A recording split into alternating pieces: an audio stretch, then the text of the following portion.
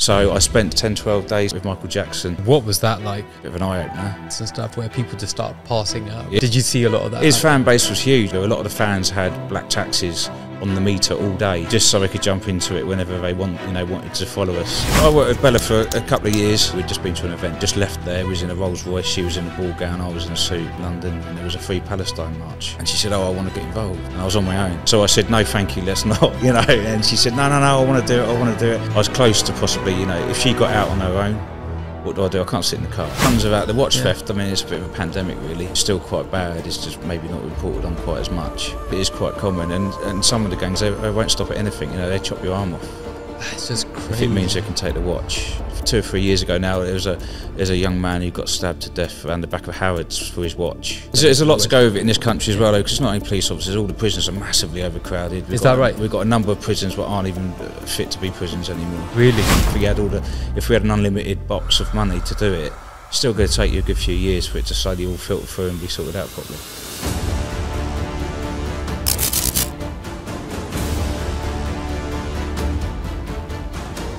Hello and welcome to episode 24 of the GVE London podcast. Today we're joined by one of our clients, Simon Newton. Simon is a former bodyguard for the A-list celebrities all over the world, including Michael Jackson, Bella Hadid, Kendall Jenner, just to name a few. He's got a massive security company at the moment, and he's also released his own clothing brand and also works as an actor as well. So thanks for joining us, Simon. Thanks for having me. So tell us how it all began. Very long time ago. I live in London now, but I was born in Eastbourne on the south coast. Growing up, I was always into business. Even at a very, very early age, I think when I was about 8 years old, I started selling Donald Duck stickers, was my first business. Subsequently got shut down because there were stickers all over the school. But even as early as that, I knew that, if you buy something and sell it for more than you bought it for, that's how you make money. As I moved on there, Actually, just to touch on that, pretty much every single entrepreneur, very successful entrepreneur that we've had down here, always starts with a similar kind of story. We just had somebody on last week that created this massive clothing brand, and he was selling stickers at school as well. Right, so right. You're not the only one. But that's kind of where it started for me at 8 years old, I guess. As time went on, I joined the Army Cadets when I was 13, 14 years old, which sort of led me on to wanting to be a soldier, really, and be in the military. When I was younger, all I ever wanted to be was a soldier. Really? If you asked anyone else in the class and they wanted to be, astronauts, scientists, doctors, all this stuff, I never wanted to be a soldier. Really? So I kind of knew I was probably going to get my dream job, really, because, obviously there's a lot of people in the military. So subsequently, later on, I left school. I did an engineering apprenticeship for a small period of time, mechanical engineering apprenticeship, and then I joined the military. I've joined reserve forces to start with, the Royal Signals. Okay, so what is that then, the reserve forces? So it's basically, it's all changed now because this is quite a number of years ago, like 25 years ago. You do evenings, weekends, 2 weeks away. You can pick and choose within reason what you want to do. So it's more relaxed, basically. Yeah, it's a lot more relaxed. And you normally have a civilian job as well at the same time.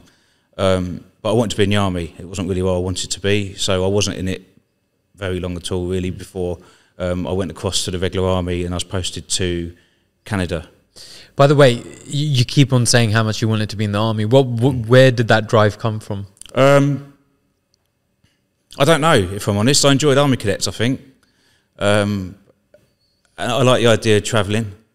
I don't want to say I like the idea of war, but I did like the idea of being part of something, part of a team, and just experiencing that environment, not just as a soldier, but like in a wartime environment as well. I always wanted to experience that. Never really thought, obviously at an early age, you don't think about what that might bring.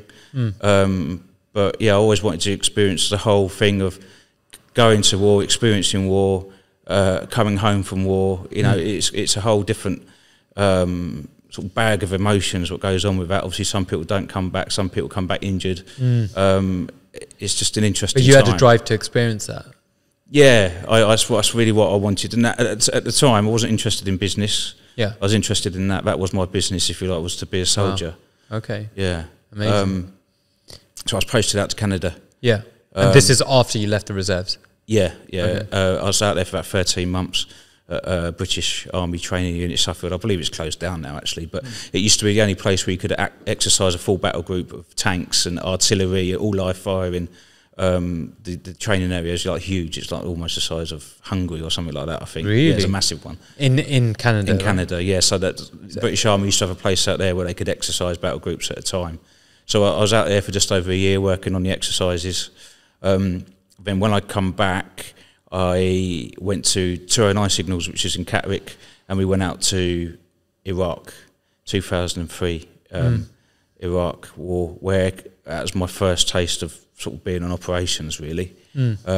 What responsibilities did you have when you I was so I was in the Royal Signals, but I was actually with I was attached to a unit, an artillery unit called 473 Battery, where some guys were put together to look after, I call them American diplomats, if you like. Okay. And long story short, kind of the job was to take these two people out to various sites where a chemical, well, initially it was weapons of mass destruction. Yeah. Were. Yeah. But it was more anything chemical, any sort of chemical waste or munitions.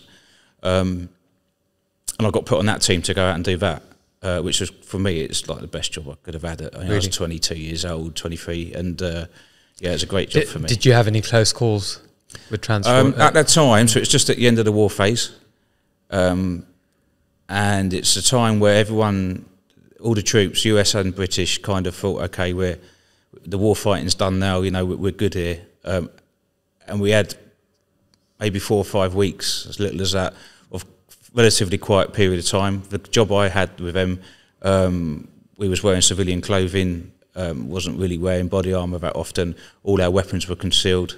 But within 5, 6, 8 weeks, something like that, we was back into uniform, weapons were out, because it just started escalating. Really? And actually there was a lot more people, you know, a lot more soldiers killed in the subsequent operations after. Because everybody started relaxing. Yeah, well, just because the insurgency kind of got its act together and then started causing us problems. Wow. There was a small low in the battle, if you like, from when the actual war fighting ended. And then all the different militias and different, you know, terrorist groups and everything else got together. Did you have any close calls? Yeah, we had a few. I mean, in the early days, kids, the first sort of threats we had was kids smashing all the car windows with rocks. So that was kind of where the tipping point started. Yeah. And at the time, we didn't have armoured vehicles, so that was happening quite a lot. Armoured vehicles are quite expensive. Yeah, they are, but we just didn't have, because it's just after the war, a lot of logistics and stuff, we just hadn't been shipped out there yet. Okay, got it. You wouldn't need armoured vehicles during the war, so it comes as in like civilian armoured vehicles, not military ones. Yeah. So a lot of stuff that we needed after the war fighting phase hadn't really caught us up yet. So we was using whatever we could use. Yeah. But subsequently, we then went into Land Rovers because it was far more safer to go into Land Rovers with, you know, top cover of guys with rifles and all the other sort of. What is the most driven vehicle? Because I would have assumed if an army's got enough money, they'll ship out a whole load of G-Wagons or something like that. Yeah, no, well, Land Rover's been the military MOD go-to for years. I keep hearing it's going to be changing. I don't know how true that is, or maybe it has changed. But when I was in it, it's always Land Rover for the small sort of vehicles. Wow. But on that job, I had GMC sort of. Mate, that's huge. 4x4. But because we was looking after Americans, we was using their vehicles. Yeah. So we had them, which were quite good fun to drive. They were quite, you know, big vehicles, automatic, which was always nice because the military ones were never automatic. Well, they're imposing, isn't it? You know you're coming. Yeah, it's big. So we used to have a couple of them, which was nice. But the British Army needed some for their own staff, and they actually. But I remember they sent out, I think it's 2 or 3 brand new Range Rover Vogues, and this is roughly probably when the Range Rover Vogue first ever come out, kind of thing. And I remember looking at them, if you looked at them now, they'd look really old, but I remember looking at them thinking, blimey, they've come a long way. Yeah. They look really good. 2 white ones, 1 silver one. I think they lasted about 2 weeks. No way. And we had to get rid of them. What happened to it? But just people smashing the windows again, and just, you know, and they were all top spec, you know, leather seat, everything you wanted in it. And then it's just too dangerous to be in because they weren't armoured again; they were soft. So so I did that. While I was out there, I bumped into a friend of mine in Basel Air Station, and he was working for a private security company. And he said to me, "Oh, because at the time I was in civilian clothes when I met him." He said, "What are you doing? Who are you with?" I said, "I'm still in the military." He said, "What are you doing with the military?" He said, "Why didn't you come and work for this private security company?" So I thought about it. At the time, I was due to be, after that tour, I was due to be posted to Catterick, and the unit I was working with gave me the opportunity to go on their selection process and stay with them. So I would have stayed with them after, as a sort of for the rest of my career at the time. So I was torn what to do. Do I go and do that, or do I leave the army and go and do private security? And obviously, the money and the accommodation and all the other stuff with private security was way better than what I was getting in the army. So we went back. My friend done me a CV. I'd never had a CV before. Sent it to the security office in London. It was my office in London. I was actually behind theirs. I never thought I'd have an office behind theirs. Wow. And they rung. I can't remember how this worked. I always say they rung me. They can't have done. Because back then, I don't remember having a mobile phone. They were around, but I don't remember having one. Yeah. We used to get cards, phone cards. Yeah, So I called out on the phone cards, and they said, we really want to give you an interview, but you're still in the military, aren't you? I said, I am. Yeah, I'm still out in Iraq, actually. So we can't touch you while you're in the military. You have to, you have to be clear of it. So I decided what I wanted to do. I went to see one of the sergeant majors, told them what I wanted to do, and I was still quite young. They said, look, it's entirely up to you. You're a young soldier. I was only a soldier. I wasn't of any rank. Kind of do a leave of absence for 2 to 3 years. Go and do your private security thing. Buy a house. And if you want to come back to the army, you'll still be able to come back, and you won't be too old to carry on as a soldier. So it kind of swung it for me. I thought that's not a bad idea, because hopefully I should still get the best of both worlds, and I'll be back in the army again by the time I'm 25, 26. So I left. I got offered a job. Within a month, I was back out in Iraq as a private security contractor. Okay. I think I just turned 24, something like that. Oh, wow. Okay. So I was quite young. So you came back from the war. Yeah. I need to go back out there again. Yeah. And I did nearly 3 years between, predominantly up in Baghdad. I did a bit of time in Basra. And so this was like kind of being a bodyguard for diplomats and whatnot. Yeah. So I started off on an American contract for a company called KBR, which is an oil company. Yeah. I then, when I was up north of the country, I worked for the Japanese. The Japanese had a contract. Japanese government had a contract bringing in big, huge generator substations to power areas of Baghdad, give them electricity back. Got it. So from Jordan into Baghdad, I used to go out on convoys and bring these big substations in. Wow. But they only used to be able to run, I think it was something like 12k an hour or something, or 15k an hour. It was, super slow. Really? So we used to get hit all the time on that job, because we could only stay on the main supply routes. So yeah, we used to get hit hard quite often on that. On the vehicles, we had transponders that if you got attacked, you pressed the buttons, and it would go to an operations room. It would ask if you're okay and do you need help. But also, because it's so strict on our speed limit, which normally it wasn't on other convoys, the Japanese had access to that, and they could see how fast we was running. So if we ever went over to sort of 20, 25, we'd get a phone call saying you need to slow down. Oh my God. So yeah, we used to get hit. We had a couple of extra gun trucks on that, so we had 6 gun trucks, and then we had 5 or 6 substations that would come in. Wow. But I mean, convoys out there at the time, a lot of guys lost their lives on that job. Really? Yeah, a lot of. Why? Wasn't just many ambush. Yeah, basically. Just constant. Yeah, ambushes, improvised explosive devices, roadside bombs. Wow. Vehicle-borne IEDs. Where they just drive a vehicle into you and detonate. And so that is just how would you put it? You said it before, insurgents. Those the insurgency. Who didn't want Westerners in the country, basically. Don't want Westerners here. Yeah, and so they'd attack. Yeah, they'd attack. And it wasn't to like steal anything or anything. No, like that. They weren't interested. If they could take us hostage, they would like that. Ah, okay. Got it. But quite did often, they ever? No, not me. Some people did. Yeah. So some of the guys did, not from my company, but from other companies. Yeah. One of the first videos we got shown when I was in the office in London before I got the job was a company called Blackwater, who's changed company name a few times. It's an American company. Had 2 private security operators in a car in the north of Iraq, and they got ambushed, dragged out the car, shot 5 or 6 or maybe more times. I'm going back a bit here, so I can't remember exactly 100% on the details, but dragged through the streets, hung. Oh my God! Hung from the flyovers and set on fire. Oh my God! All videoed.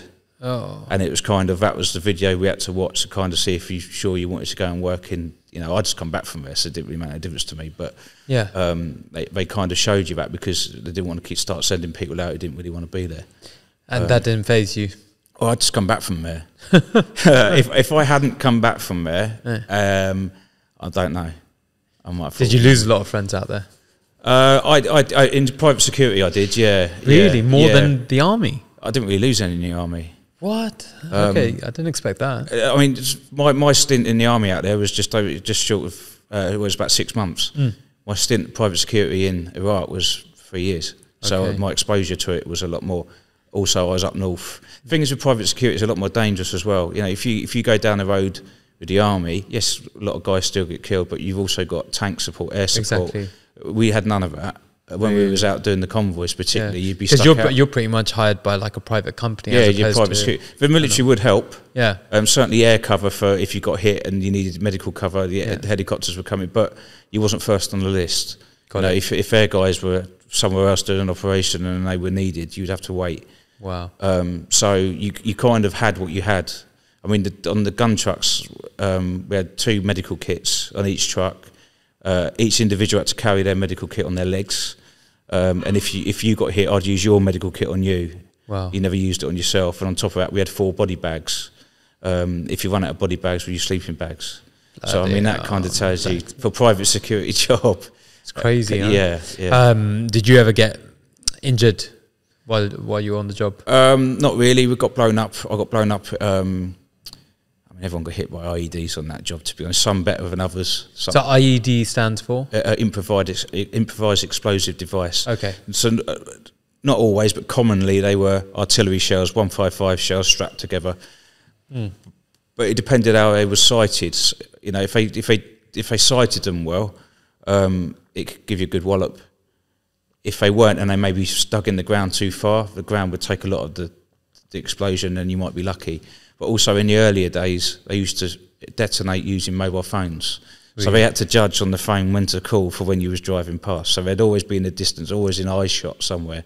Sounds like something out of a movie. Yeah, well, it? that's kind of where the movies get it from today, if you see things like that. But as time went on, they got more educated and they used pressure plates under the road and laser beams and all sorts of different bits. You know, that they moved with it when every time we got wires to anything they was doing. But you got hit a couple of times while you were out on the job? IEDs, yeah. I had nothing serious at all. I mean, I remember one of the jobs I was on, it was a four gun trucks going out to Jordan. I think we got hit 3 or 4 times in 30 minutes. Oh my God. And we was going to pick up. We hadn't even picked up the kit yet.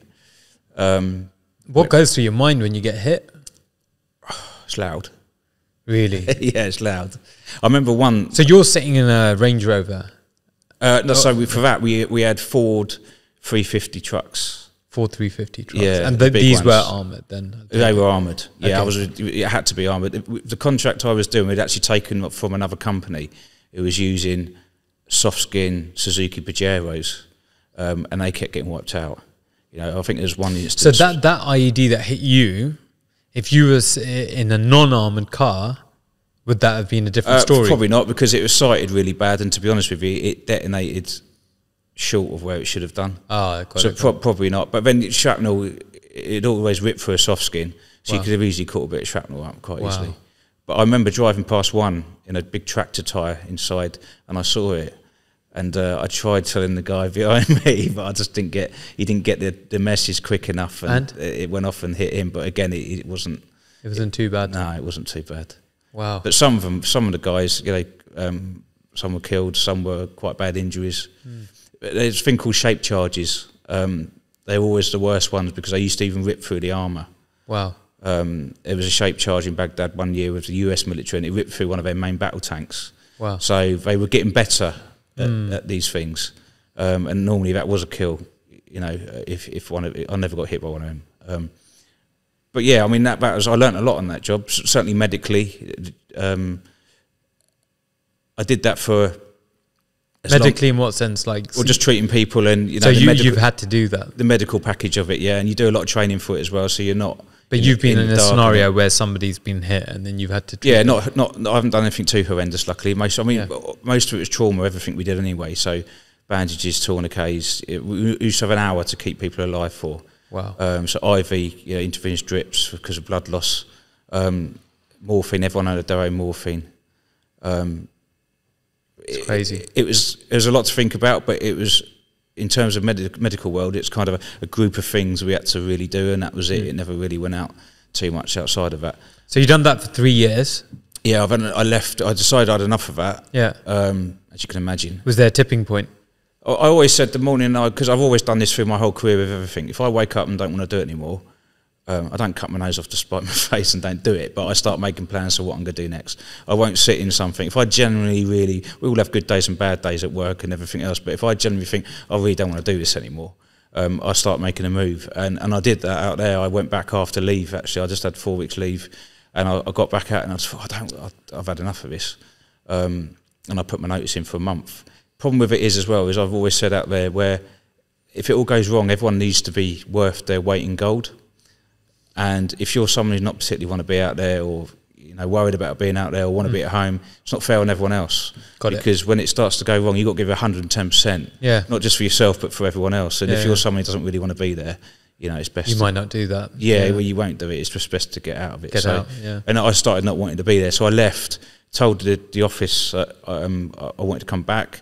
I think they said, where do you want to go next? What was it you want to do next? And Afghanistan, for the company at the time, had been going for about a couple of years, I think. And I said, I wouldn't want to have a look at Afghanistan. By this stage now... One second, so you decided that you had enough in Iraq, but I wouldn't mind Afghanistan. Yeah, Afghanistan was ramping up back in 2000. So what was it that you were actually missing in Iraq? What was I missing in Iraq? So what were you either missing or / lacking in Iraq? I just wanted to do a different country.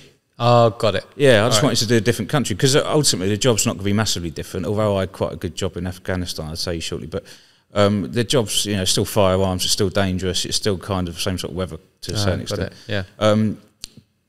But I said I'd like to go to Afghanistan, and they said, okay, no problem, we'll be in touch. And I think it was only 2 days later or something.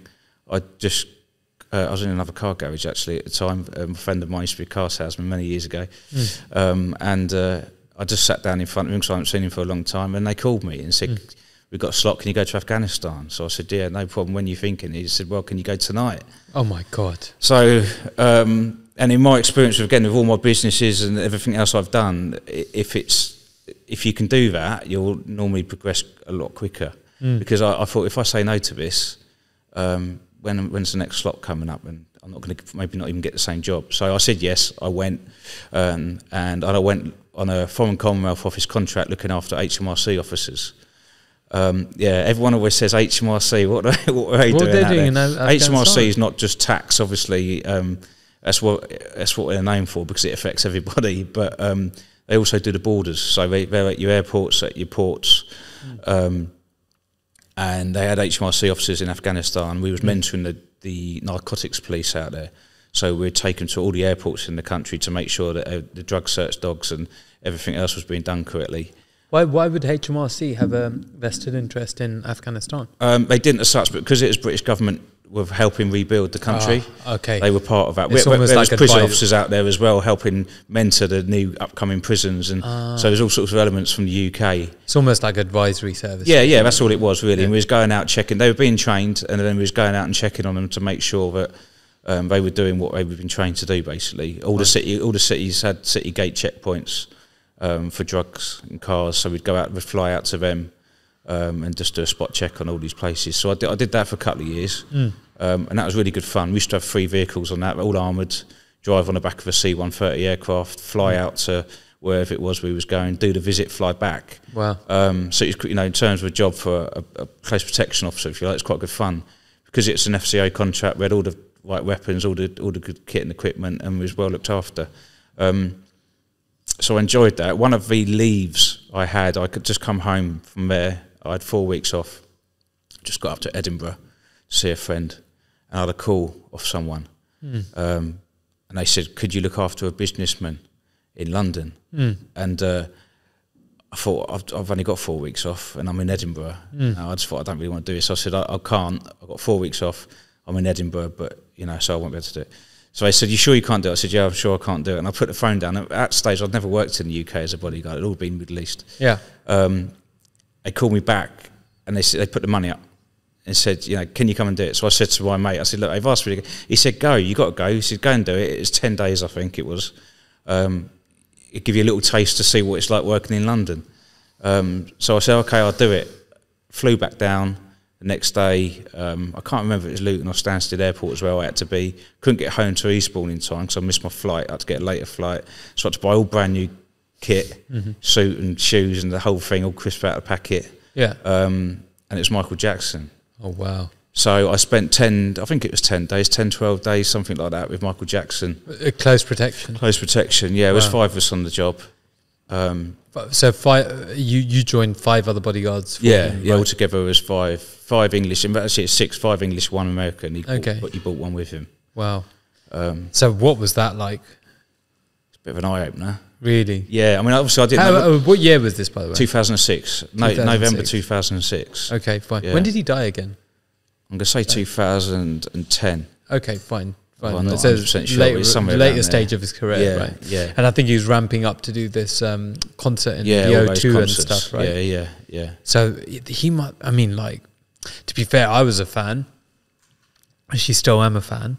But there must have been, if you ever watch any of his old concerts and stuff where people just start passing out because they just see him. Yeah. Like, did you see a lot of that? His fan base was huge. I mean, we stayed in the Hempel Hotel in Bayswater, and I'm not even sure if that's there now neither, but... Doesn't ring a bell. No, I think it's gone. And it was a nice sort of like a smaller boutique hotel, and it started off with the hotel had extra security for it. And then it had to put barriers out the front, and then we had a police presence. You know, and the crowds outside were getting bigger and bigger and bigger. A lot of the fans had black taxis on the meter all day, just so they could jump into it whenever they wanted to follow us. Wow! So anytime we went anywhere, we had, I think it was maybe a 4 or 5 car move now, and 4, 5, 6 black cabs behind. Perhaps on the motorbikes as well. So moving that must around, have been terrible. Yeah, it's a bit of a nightmare for the security side of things. Yeah, it's all, whenever you got him back into somewhere inside, it's always sort of a breath of fresh air. You know. What was he like as a person? He was all right. He was quiet. We didn't have much interaction with him. Yeah, because there's so many people around him all the time. You know, with his his PAs and his record manager or whatever. You know, I'm guessing you wouldn't travel in the same car as him. I didn't. I didn't, because so there's 5 of us. So the main bodyguard, the American guy, travelled with him all the time. Yeah. And then we had, I can't remember, I think it's only 1 of us in each car. So we must have another 4 or 5 cars. Wow. Which were empty. Really? Just an entourage in case we needed it. Yeah. I was always empty, but... Was there any crazy scenarios with him, like, him trying to just go for a quiet meal? No, because you can't do it. I mean, we did go for quiet meals, if you like, but the restaurant was in a sort of a closed part of the restaurant for him. But it was all well rehearsed that we was turning up to the management, so everyone else was kept away. And then the only problem you'd have was getting him from the car to the restaurant. But you kept that gap as small as possible. Or go through some back entrance. Yeah, or try a back entrance if you can. Yeah, it's funny, isn't it? We as the general public, we have this perception that these guys have the best lives ever, but actually, yes and no. There's a lot of pros to it. But there's also a lot of cons. Yeah, he can. I mean, now he can't, but he could. Back then, he could never just walk down the street. No, you couldn't. So I'm going to pop around the park for 10 minutes and have a sandwich, and I'm just going to walk. I'll go on my own. It's fine, breath of fresh air. No one's going to recognise me. It doesn't. He could have a mask on, and people would still recognise him. Yeah, right? It's not wasn't safe. I mean, I don't know. For all the celebrities, there's certain places in the world, they can go where they probably get left alone more than others. Where's here? No, not in this country, but in the world. Not. Like, if you wanted to go shopping and stuff, what would he do? Yeah, it's difficult. I mean, some of them can dress up a bit, and some of them do. Yeah. Oh, like put decoys on. Yeah, kind of. Not over the top. You don't have sort of Beyonce walking around in a beard or anything like that. But would be interesting. Yeah, it would be. Yeah, but they might put bigger jackets on, caps on, and then they just go out with their security until you get noticed. And if you get noticed and it starts becoming too much, you have to call it a day. You have to call it a day. Yeah. Wow. And then. So then Michael Jackson was your first one, then how many other ones? It was. So I went back to Afghanistan for about another year or so, and then when I come back, I decided I had enough out there. Yeah. Moved back to London. did a work with the Dubai royal family. Wow. For, I think it was 2 years, 2 summers. Solely dedicated to them? Yeah, I think it's about 8 months each year the job was. What was that like? I didn't do anything really, to be honest. Really? It's quite an easy number for me, yeah. So the family, again, I don't know if it's changed now, I'm a bit out of touch with it, but had a lot of security for different parts of the family and everything else, but you only needed... And the family's big, right? Yeah, it's huge, yeah. And I was only needed when they come in, and one of the years, you know, the guy I had only come in for a few days. So, but they hire you for the whole year? You're still paid, and you're still, yeah. Oh my God. Yeah, you still... Did they have any more jobs going? Yeah, I know. Well, do you know what? It's a nice pace of life after being in Afghanistan. Yeah, I can imagine. But I think it's my second year. I used to think, you know, I'm getting paid for not doing a lot, but you're on standby all the time. Yeah. Can't we do anything? It started getting a bit boring. Tedious. Yeah, it did a little bit. And it wasn't long after that I started my own security company. Oh, really? So 2010 roughly we're at now. Yeah. I'd just gone out actually. I just finished the Dubai job. Yeah.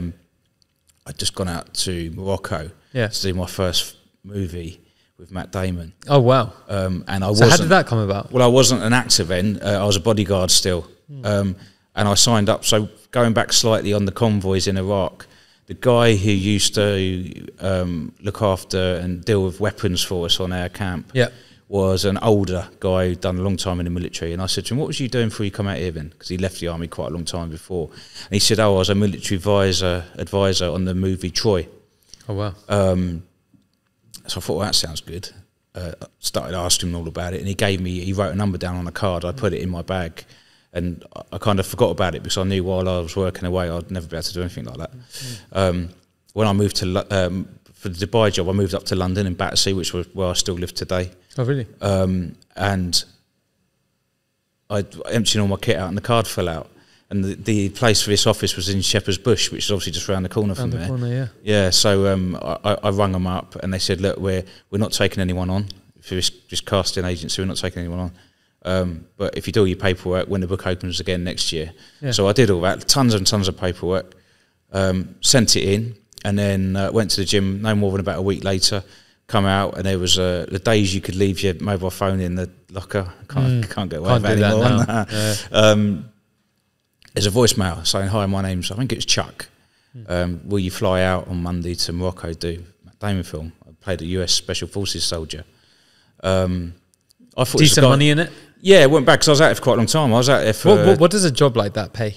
Do you know what? Back then, I can't remember. It was a day rate. But I'd say where we made a lot of money as well was you used to get per diem on set to pay for food for the day.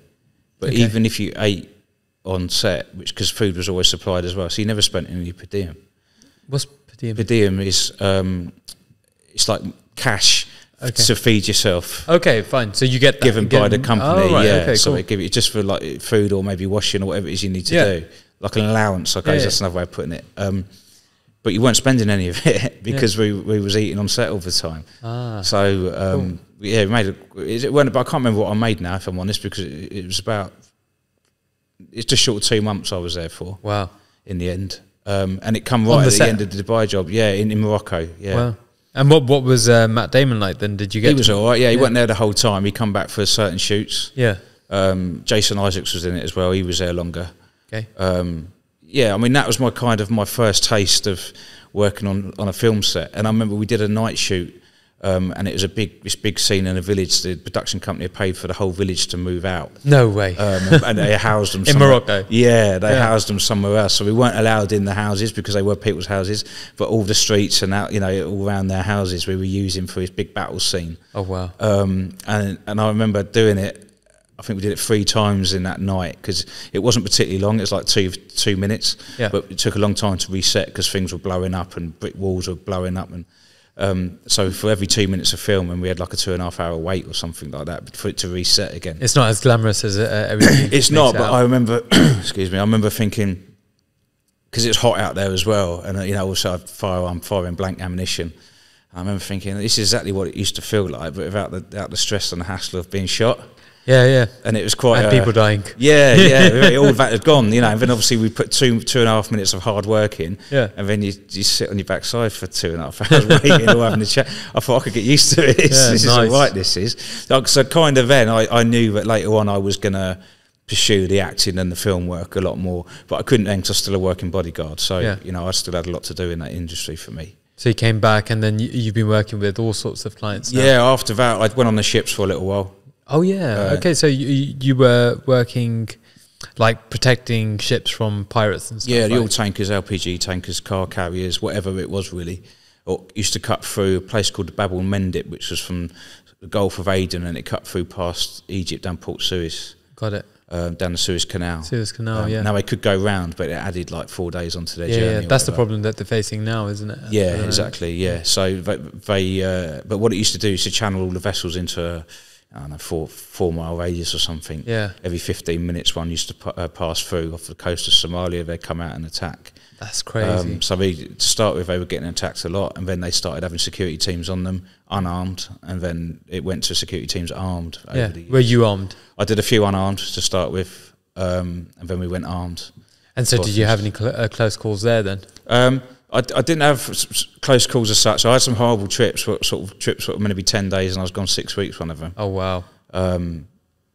I mean, I'm not greatest at sea anyway. Oh, really? Yeah. No.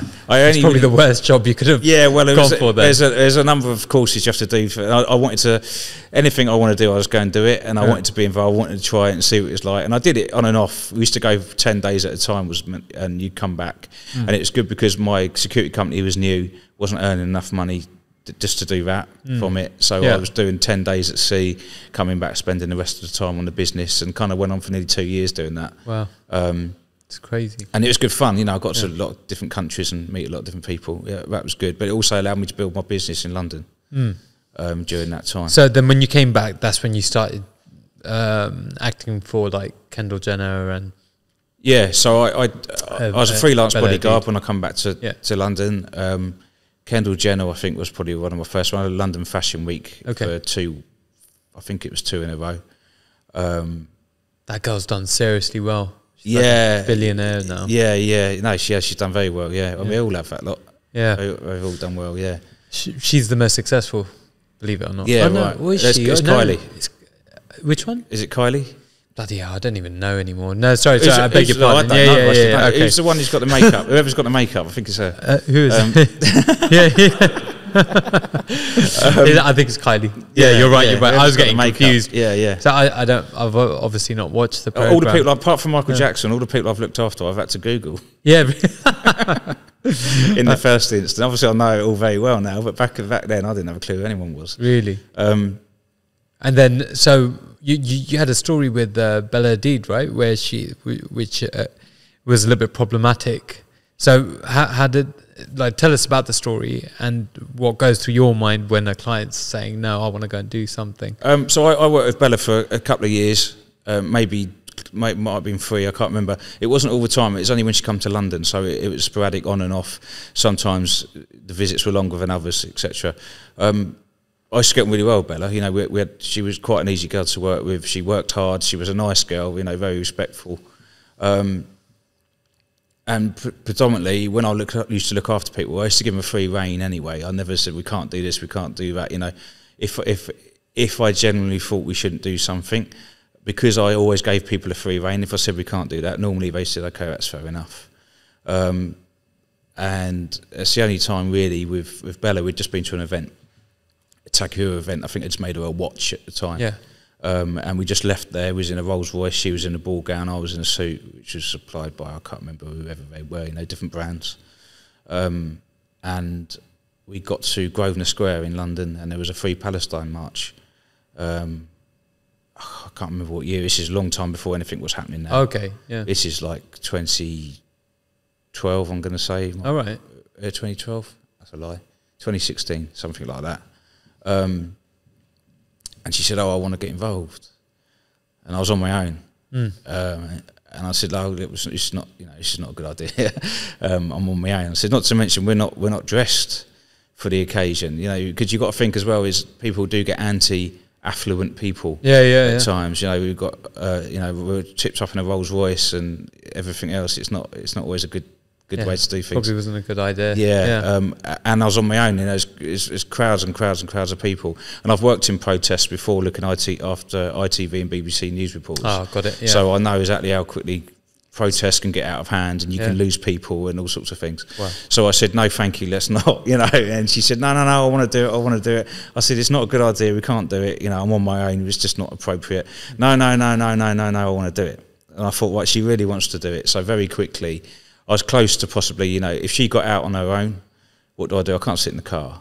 So I thought, let's tell her I'd do it and come up with a plan as quick as possible, because that's going to be safer than her just getting out and me having to follow her. And I said, all right, okay, we'll do it. I said, but we're going to dip in and dip out.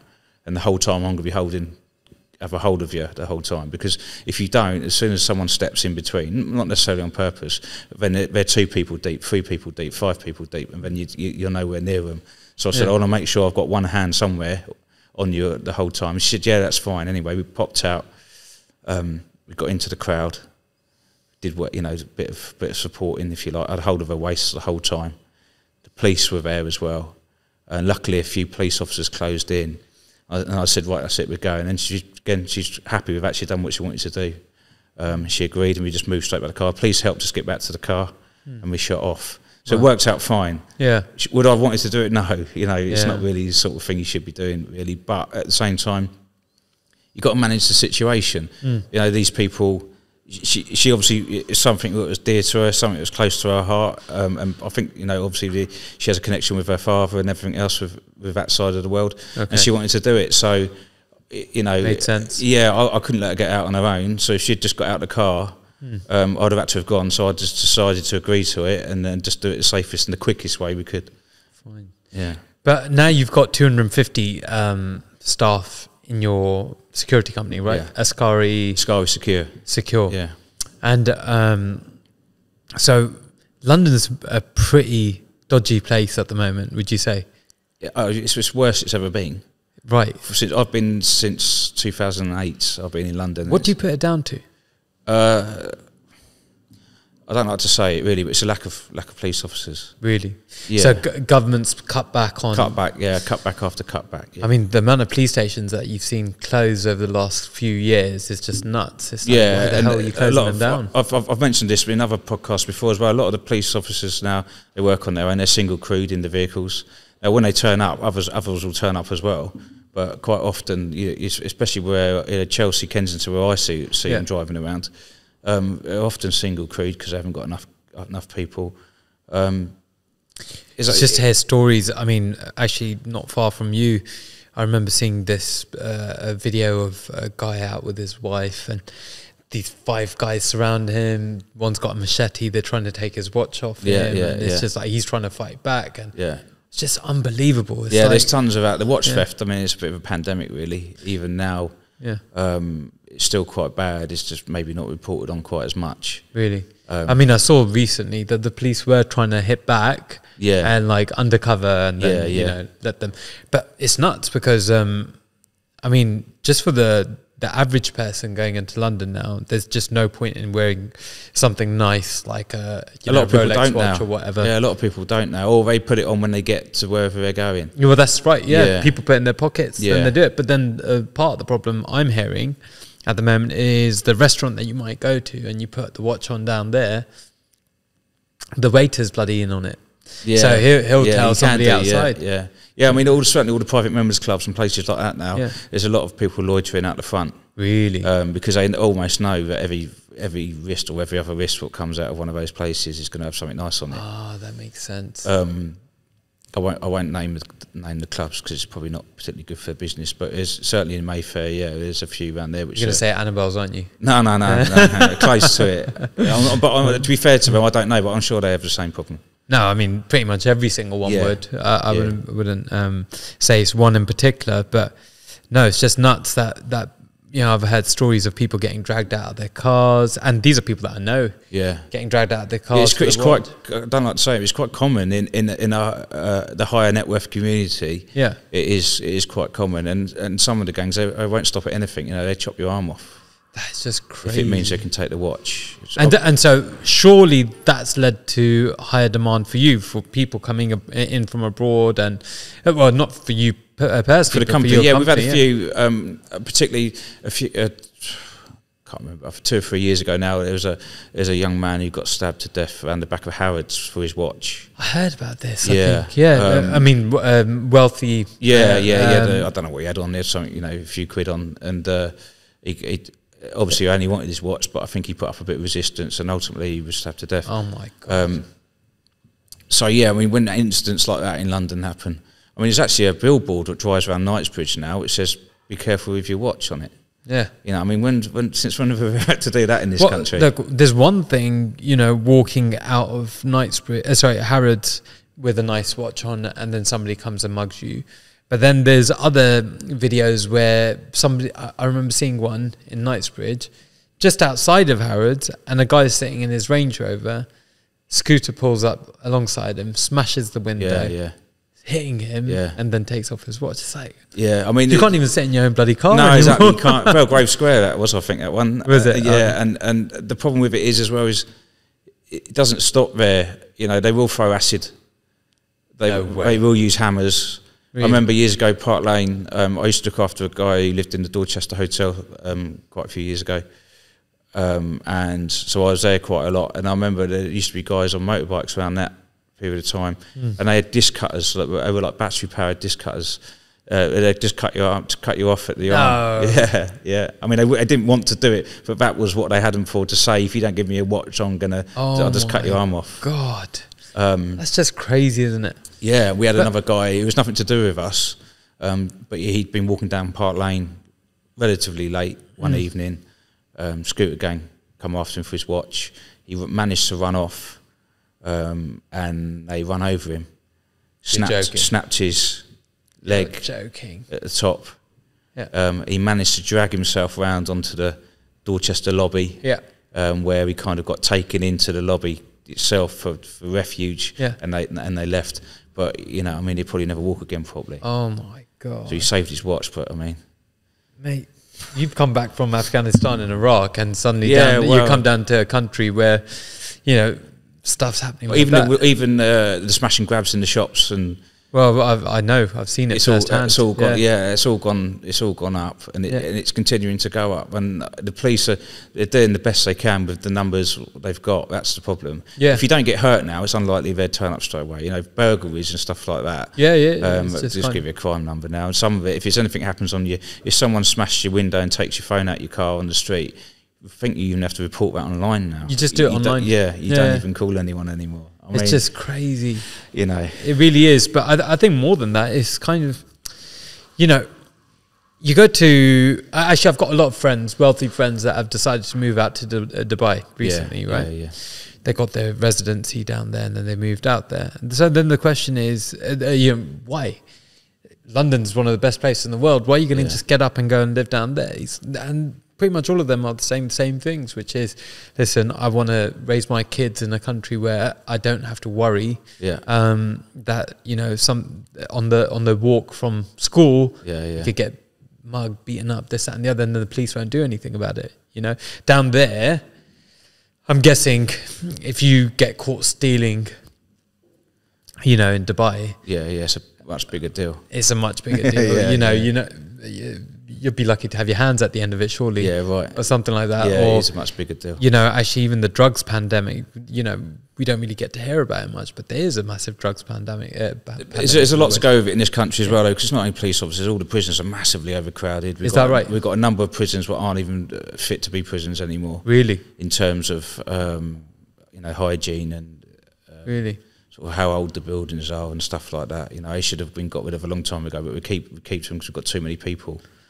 So there's a whole load of stuff. So is because that's the case, in your mind, is that why perhaps judges might not be giving sentences out as freely as they would have before? I would say on the lesser sentences, they depending on what it is, I'd say they are a little bit more, but they have to bear that in mind. Yeah. Whereas if you had plenty of room, you might say, well, give him 3 months because Yeah, he needs to learn a lesson. Yeah, he needs to learn a lesson. But knowing how the prison system is at the moment, I would imagine people like that would probably get 240 hours community service instead of something. No way. Are you joking? I would think so. Just because I can't see how if you robbing somebody and yeah, but again, it depends on was it a violent robbery? How did you do it? Oh my God. They're very selective now on. Well, obviously we've seen it in the car game.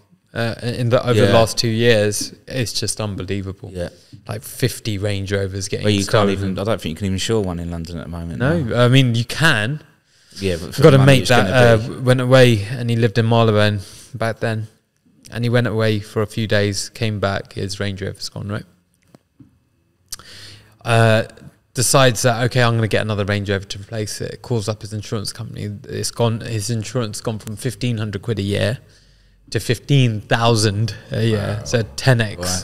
Right? He's just like, bloody hell, I might as well just go for a BMW instead. And BMW is 1,500 quid. So it's just like, yeah, but I think Land Rover are doing what they're doing. I saw a BMW get stolen not that long ago, and it's fully electric. Oh, really? So it should have all the latest technology on it. Oh my God. And the guys drove up in an old Audi.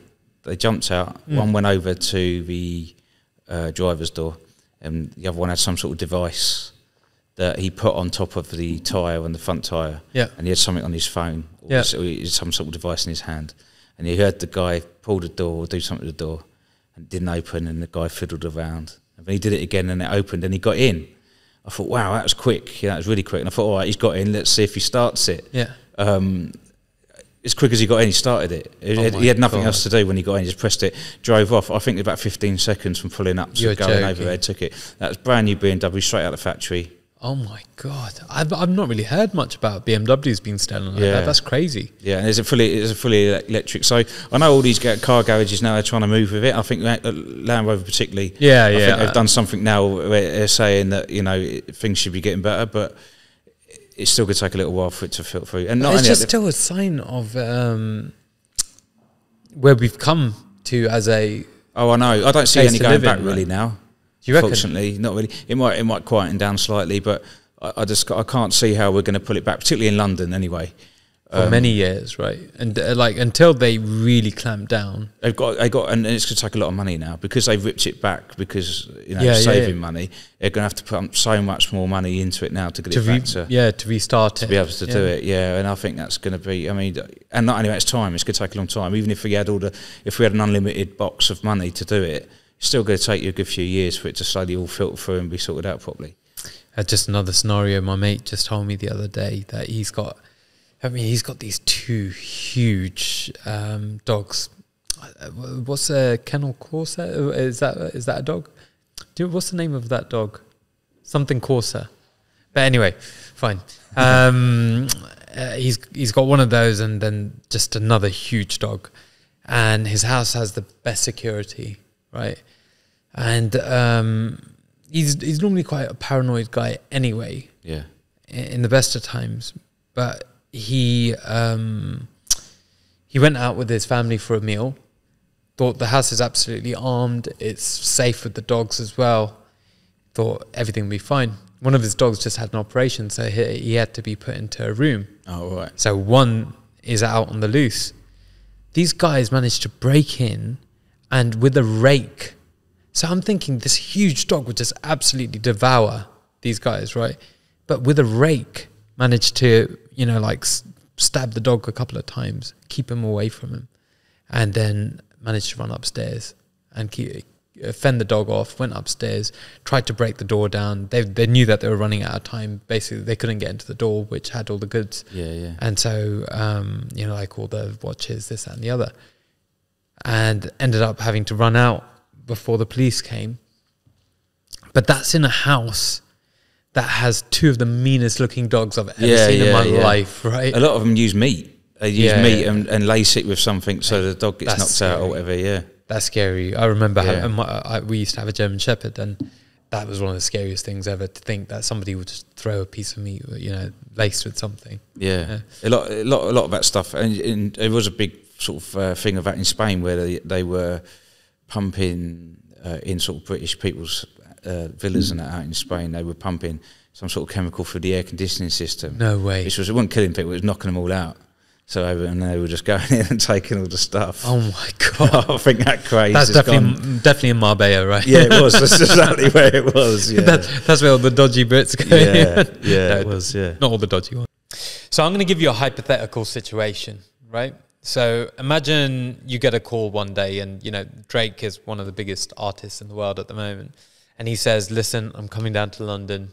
I'm only here for like a week, and I'm coming down with 10 of my entourage, and I need private security." How much would something like that cost? It varies, to be honest with you. There's no set price.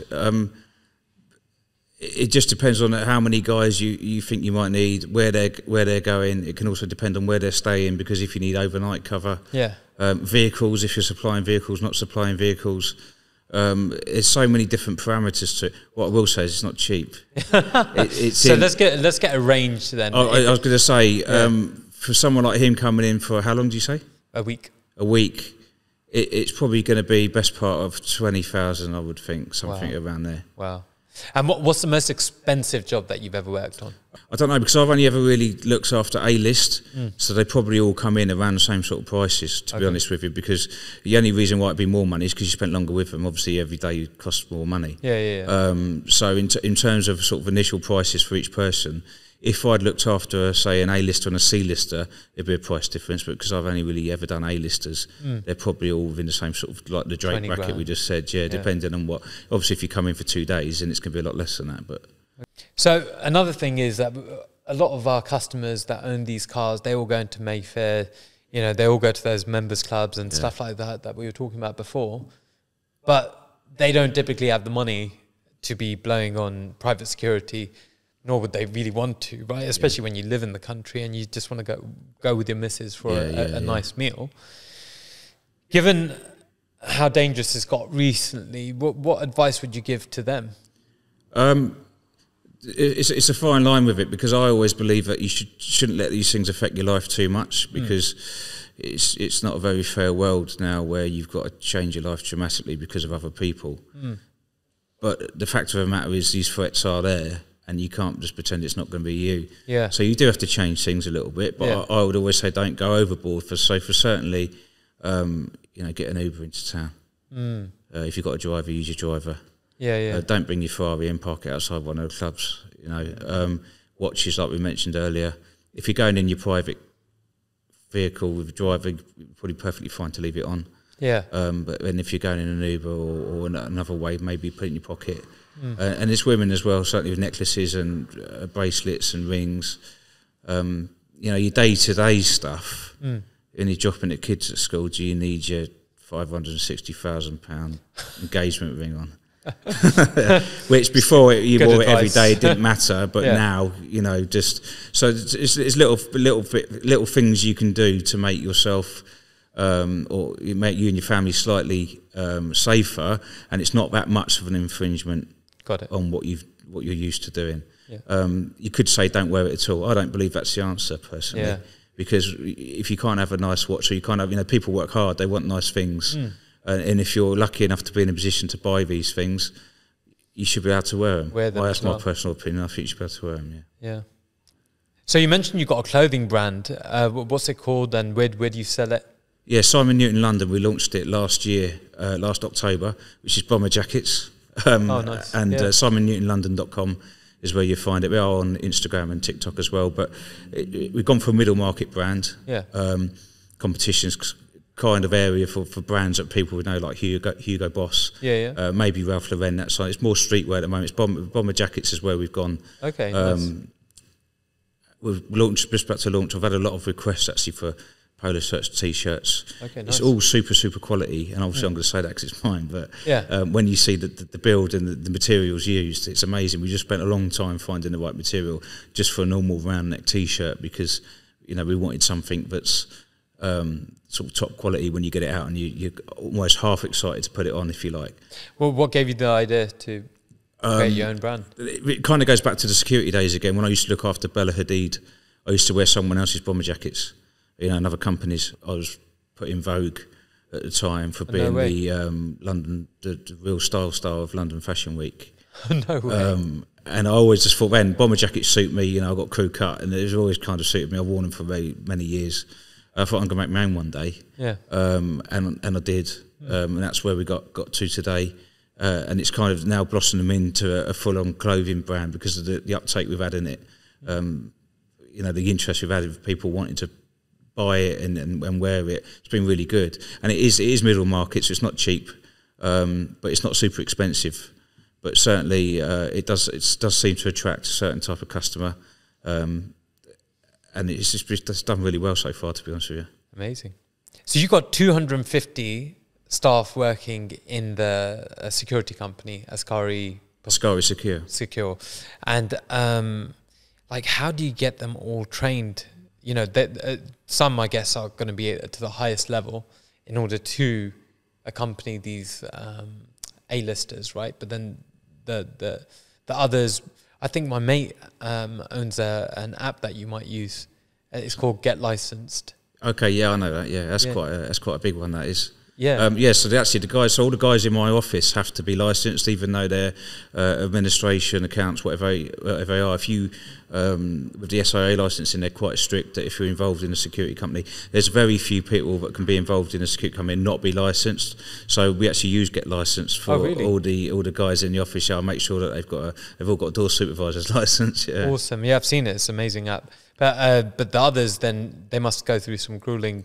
Yeah, it just depends. From the close protection guys particularly, we look for, the licence doesn't mean a great deal for that. We look more about previous history, what they've done, where they've been, ex-military, ex-police, not necessarily, but just see what they've done. But certainly with the door supervision and man guard, you know, security guard and all that sort of stuff. It works well for that. Yeah, it's perfect. And now let's see what's been happening at GVE this last week.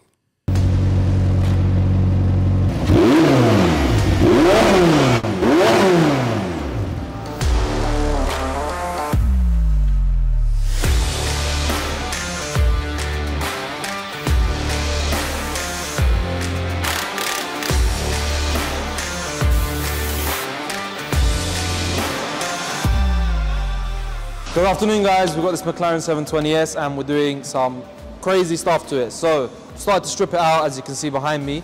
We're going an exhaust on this, so we've got downpipes and a back box going on. And you already know what that means. We're taking the quarters off, which is not the best job in the world, but we can live with it. So Ed's got some footage he's going to show you of me taking off some parts. We're getting ready to strip the quarters, spoilers off, back end's getting ready, and so on and so forth. So watch this video. In the end, we're going to put the exhaust on. You're going to see a little before and after, and you're going to see the little special touches we do as well. So stay tuned and let's get started. So as you saw, I've taken this trim off, and what this trim does is it covers all the bolts for our rear quarter and for the lower section. So I'm going to get in here now, take the bolts off for this section of the quarter, and then we're going to loosen off these. All the trims up top will come off, and then there's a couple more bolts inside the arch, and once all of that is out, we can pull this quarter off the car.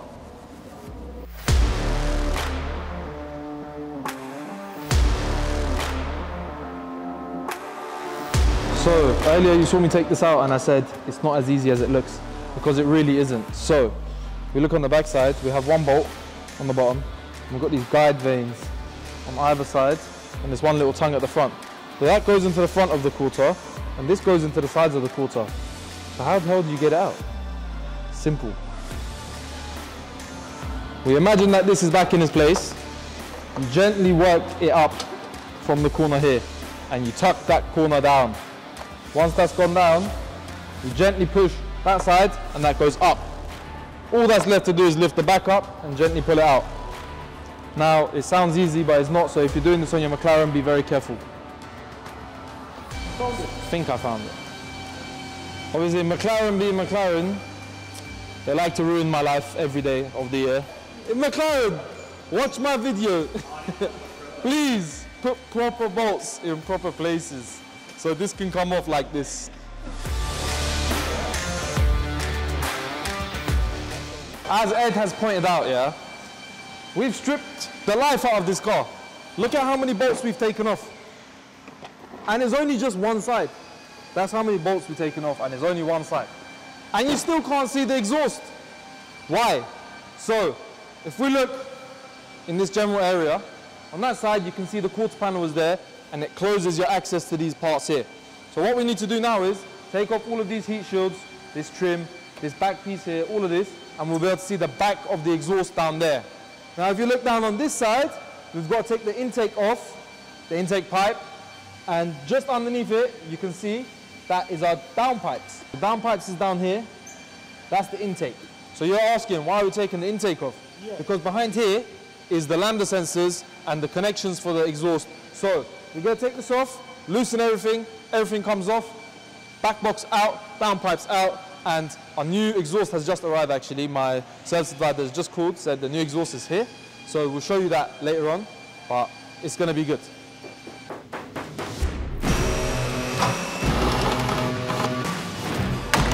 Yes, very organized. Do you know why? Because McLaren doesn't like me and they give me all these bolts. So look, I don't know, how many bolts is there? There's like 200 bolts already. And we're like not even halfway through the job. That's why you got to organize it. Back box is ready to come off, so if you watch Art Attack, you know this. Here's one I prepared earlier. You go, little ta-da! So that's the back box. If you come over, Ed, and that is what keeps it a bit silent, obviously, and it opens up with the valves and all of that. Now with McLaren, there's one thing you need to know. You need these valve controllers, otherwise you get engine management light. So you either need them or you need a remap. So we're going to take them off this and put them on the new exhaust system. We took the back box off, that's gone. Right here, we've got the downpipes. So one either side, they've all been loosened off. Luckily no broken bolts, nothing like that. We've got two brackets at the top. I'm going to take them out, and the downpipes come from underneath. So you would think they'll come out from the top, but there's not enough space. So we will get it out from the bottom, through the front of the arch liners, swivel it out. Once the downpipes are out, we're going to go to our other unit and pick up the new exhaust system. We'll show you it there, and we're going to put some heat wrap on it again, on the downpipe. Now, if you followed our videos before, you know on 720S when we do downpipes, we put heat wrap on it just for extra precaution and to protect components, because you never know, a little bit of extra heat can cause a lot of damage. Like I told you earlier, downpipe comes out from the bottom. Even then, it's very hard to get out, to be very careful. So that is it, factory downpipe out. Come over, Ed. So on this one now, you've got these lines that's in the way here. Now, I can get it past it, but what happens is, because it's so fragile, the rubber lines, the edge of the downpipe catches it and cuts it. It will just cause extra damage and headache for no reason. So now I'm going to see if I can move this stuff out the way. If not, I'm going to try and get it out the top, because you can get it out the top as well. I've done it that way as well. But let's see, whichever way is the safest for the vehicle, we're going to do that. As I showed you earlier, this side is even more difficult than that side, which is already difficult.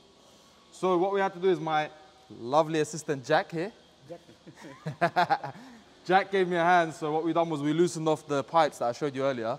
We loosened them off all the way up, and Jack pulled them down slightly to make more space. I've shimmied it past it, and now, hopefully, very slowly and gently, this one's going to come out as well. Now, Ed said earlier, oh, that was so easy. It's not. It's not easy. You got to be careful and take your time. It looks easy on camera, but it is not easy. There's so many variables, and stuff like an expensive carbon disc, it makes your life hell. Well, like that. Other way. That's about it.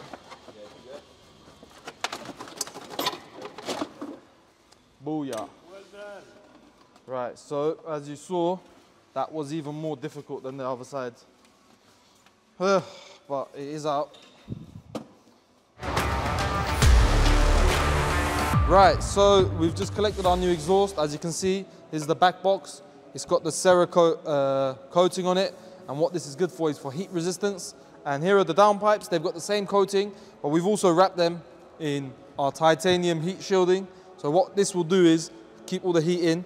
And one very important thing is to not get fingerprints on these downpipes or like oils from your skin on them, because what can happen is it can concentrate heat and cause problems on the materials. So that's that. These are ready now, so we're gonna do the final install. I've just taken off the exhaust tips off the stock back box. Gonna put them on, and then we're going to start aligning stuff up and putting it on.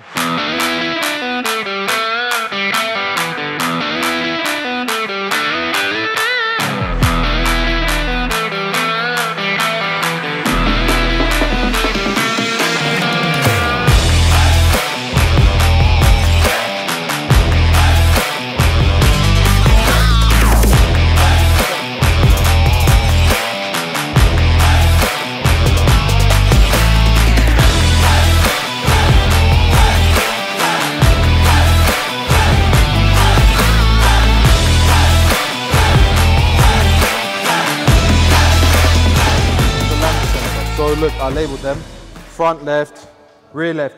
So that is pre-cat, that is post-cat. They both have a job. So let's say, right, we're gonna do a demonstration. This is the cat, right? That is the pre-cat lambda, that is the post-cat lambda. This reads the air before it goes into the catalytic converter. And this reads the air after. Why? To see the difference, to see how efficient the cat is. And then it can adjust the fueling. Now, if it has a problem, then it can give you engine light. That's what they do. They control the fueling and they control the systems. Lambda's going in, and then once that's in, I'll tighten that up all the way, and then it's gonna plug onto this one. Yeah, goes in there, and then we plug that out of the way. We've put the exhaust on, the lambda sensors are in, everything's nice and tight, so it's ready for the first start. We're gonna start it up, and we're gonna let you hear it. And let me know how you think it sounds.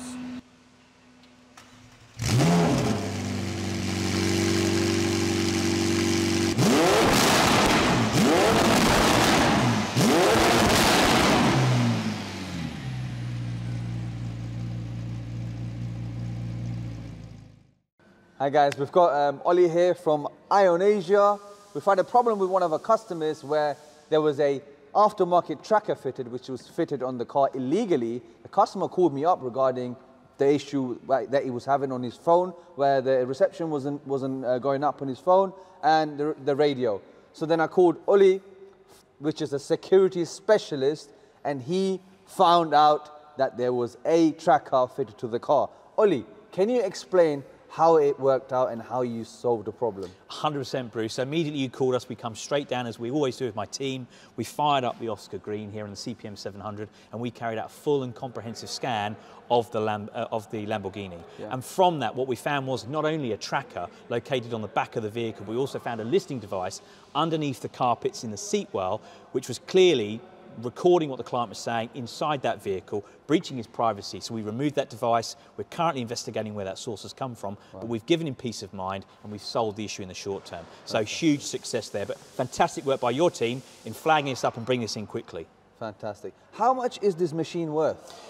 These machines range anywhere from £35,000 up to £50,000, and then we've got a CPM 700, a couple of grand's worth of gear. So we have all the latest equipment to allow us to do a comprehensive search, not only on vehicles, but on homes and businesses and law firms, football clubs, and other places where clients are real vulnerable from the information, the conversations they have. So, you know, it carries a multitude of different environments. So it's an incredibly comprehensive piece of kit. Fantastic. So obviously you have to be fully trained to operate this machine, right? 100%. Yeah. So, you know, our operators go to the US and get specifically trained on this equipment. They attend refresher courses regularly, and these machines are calibrated, so we're out there regularly, making sure we're completely compliant, and we're doing all the things we can do to keep our clients safe and reassured.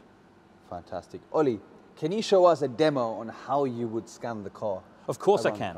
So over here we have a classic Audi, which we're going to talk about. Yeah. Now, what we would do here in terms of the vehicle, now 70% of our work is going to be a physical search of the car. And we look at the back, near the bumpers, where people would ultimately secrete what is going to be a relatively decent chunky device, which is a big magnet underneath the car. But not forgetting, people have got Apple iTags these days. There are many different devices out there. But we'll conduct a thorough sweep across the vehicle from front to back, including within the footwells. Remembering iPhones and smartphones and iPads can also be used as tracking devices, listening devices. There's an array of kits. Anything which is foreign to the car, we'll identify and we'll remove. Oli, what type of clients do you have regarding these issues? It's a good question. So we have a myriad of different clients, from sort of ultra high net worth individuals who've been really successful in business, to footballers, people who've got public profiles, you know, sporting personalities, news personalities, anybody that generally has some level of risk or exposure out there that they're worried about, a level of paranoia, a level of privacy that they're seeking. So to be honest, there's a huge bandwidth of different clients that we service at Ion Asia. Wow, wow. What are the price ranges?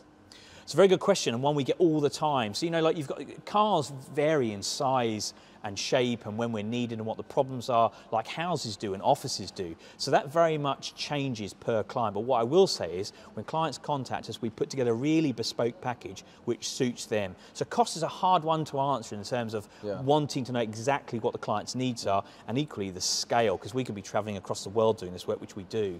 So that's a good one, and I'd encourage people to call GVE, call us in and let's quote them up. Fantastic. Just one last question. How long have you been in this trade?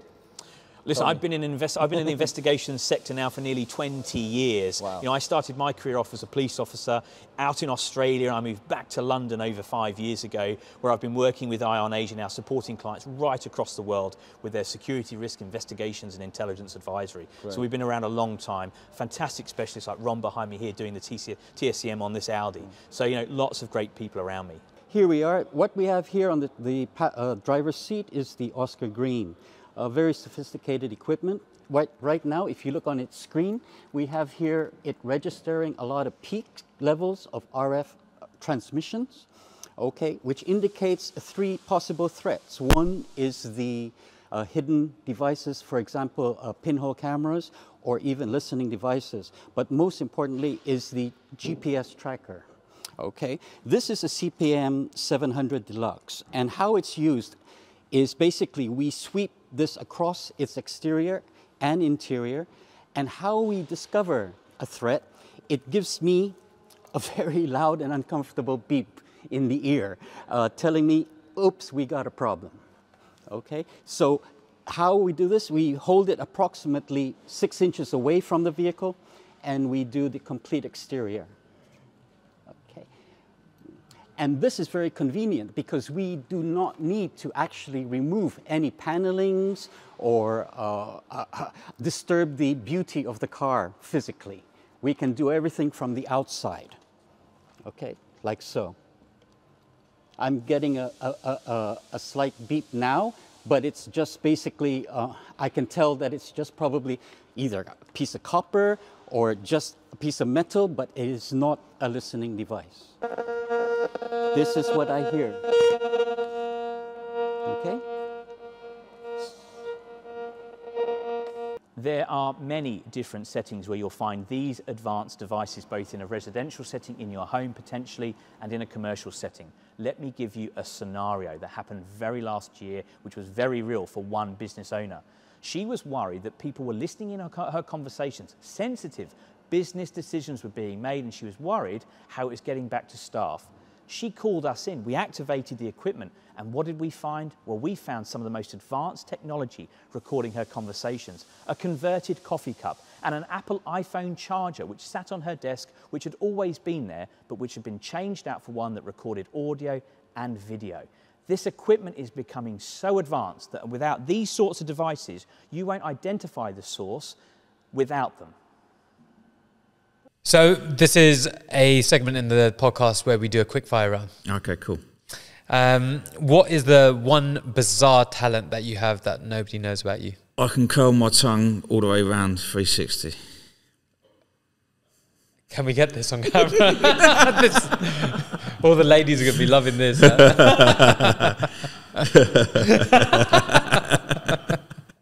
Are you going to do it for us? Oh my God. Did you see that? Most valuable piece of advice that you've received? Never give up. Favorite way to unwind after work? I guess quite often for me, I actually do it in the gym. Okay. Yeah, I normally train, especially if I've had a real stressful day, I just get in the gym and not necessarily lift weights, but sometimes just, you know, treadmill or whatever, just smash it out for an hour or even half an hour if I don't feel like it. It normally clears my mind. Okay. What's the most challenging decision that you've had to make in business? Whether to start another one or not, probably. Okay. You know, is one enough? Do you want 2? Do you want 3? Or do you want 4? Yeah, I think every time you start one up, it's quite a challenging sort of process, really. One thing that you can't live without? Cigars. Oh, really? Yeah. That's pretty cool. That's Arnold Schwarzenegger.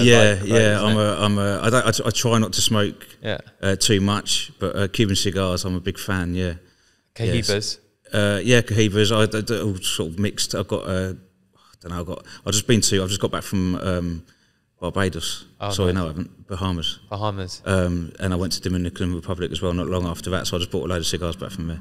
Are they a lot cheaper out there? Yeah. The prices here now, they're sort of like nearly £80 each. For those ones that you bought? Yeah. Really? And like, how much did you buy them? Like 12 quid each or something out there because it's, tobacco tax in the UK. I still need to perfect the art of smoking a cigar. It's not for everyone. Yeah. And you've got to pick the right ones. There's a lot to know with cigar smoking, more than what people realise. Yeah. No matter people go, I've had one, they're horrible, but what did you have? What did you drink with it?